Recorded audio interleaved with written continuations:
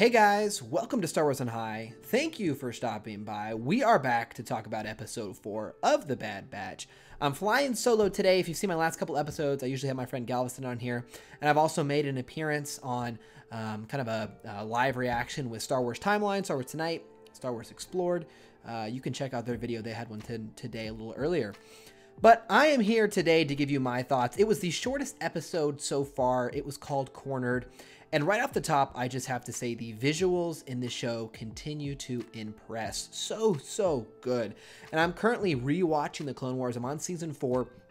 And to see the gap, to see the progress we've made, it is just so awesome. Can't speak highly enough. And as we land on Pantora, I'm just kind of blown away as the ship lands in and you see the surroundings and the color palette. It is just so phenomenal.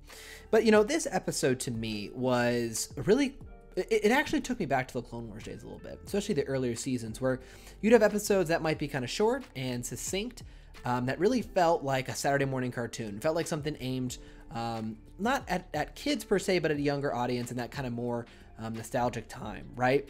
And this kind of fell right in line. Now, we did have some really cool reveals. So Fennec Shan has finally made her appearance after she was announced. I think some people or maybe, you know, not sure what way they'd bring her in. And I thought this felt very organic, the way they've brought her in. I love that they've kept the voice actress, so it has really kept that consistency, and it continues to expand the Star Wars universe that we know, which is always awesome. But the episode was really quick and fast and kind of fun. It was goofy at times, but charming. I want to say I thought it was really charming. So like, I'll talk about Echo. You know, he's first of all, I really liked his droid suit skin. I thought that was really cool. I will say right off the top.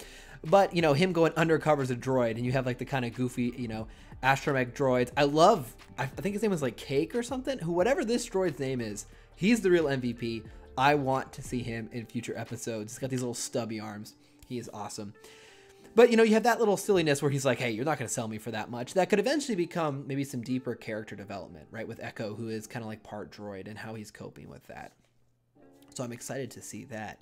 And then you also had, you know, the Bad Batch kind of dealing with their first mission where like they're trying to bribe the guy and they don't even know how to really do it. And then they, you know, don't really pay him that much. And so he turns them in. So they're not really watching their backs. It's kind of the fish out of water scenario continued. And they're also seeing the Empire is like really taking hold, and it's times are changing quick. And they're like, oh, geez, we have to adapt, you know, very fast. And, you know, it just continues to expand the time period and the world and connect us to other characters. So I actually really liked the episode. You know, with these 15, 16, 14 episode seasons, you know, you're going to have some episodes that just kind of take us a half step forward, right? And it's going to be in like 26 minutes, you know, and it's going to go quick. It's going to spread us out a little bit and continue to kind of push the narrative. And so there'll be some episodes that aren't quite as epic as like episode 1 per se, or maybe have as many epic moments as we've seen so far, but continues to kind of help us get more entrenched in the world, the period, and the characters. I think that's all I'm going to say at the moment. I think it was a pretty quick episode, nothing really too deep to dive into, but I want to hear what you guys think down below. Is the Bad Batch meeting your expectations? Are you excited to see what is next? I'll be very curious to hear your guys' thoughts. We'll be returning next week, maybe with Galveston back. Maybe I'll be back going with some other YouTubers. We shall see. I do love being able to bounce ideas off other folks. But until then, thank you guys for stopping by. Hope you guys have a great weekend. See you soon.